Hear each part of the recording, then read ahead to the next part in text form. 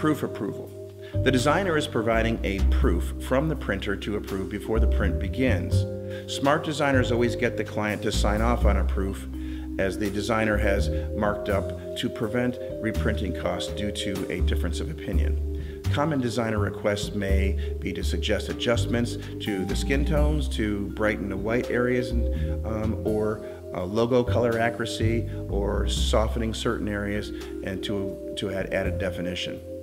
All photo retouching must be done before the art is released to the printer, as color adjustments made on press will negatively affect the balance of the CMYK relationship. Proofing. Designers are easily frustrated at the attempt to convert an image on their monitor into printed paper with ink. This is due to the fact that all monitors and desktop printers are calibrated differently, and from the conversion of RGB on your computer monitor to the CMYK on paper, not to mention the difference in printing methods, ink, paper, and presses. Low-cost proofing systems are used to check positioning, and high-end systems are used for color approval. Below are the most commonly used proofing systems. A single color paper proof. These are blueprints or blue lines used to check copy, positioning, size, pagination, and artwork alignment. Press proofs. These are the actual paper and ink used in the final piece and were actually printed on the offset press that they will be using. So because of the expense and time involved, they're only used when a proof cannot be simulated off press. Analog proofs. Analog proofs are generally created by multiple layers of film exposed to a light-sensitive material.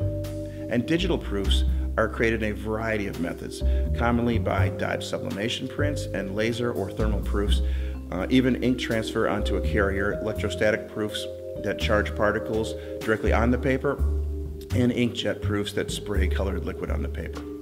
Image reproduction. Printed photographic images are either continuous tone images or halftone image. The continuous tone images they possess a virtually unlimited range of color or shades of gray. The most common continuous tone that you see are photographic prints. So a common example of continuous tone device is a computer screen.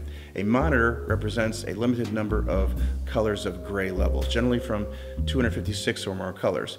The difference between one shade and the next is almost imperceptible to the human eye.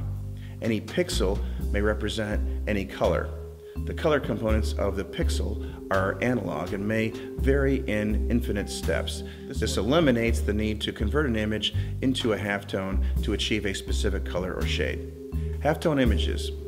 The printed image you see in a magazine newspaper are not continuous tone images. They are halftone images. A halftone image is an optical illusion created by a dot pattern that, when perceived at normal reading distance, appears to be a continuous tone image. Upon closer examination with a loupe, you'll find that the halftone image is merely a series of dots, which, when seen at a certain distance, resemble the intended color. A halftone allows us to technically reproduce the illusion of continuous tone on paper using offset lithography. Halftone quality.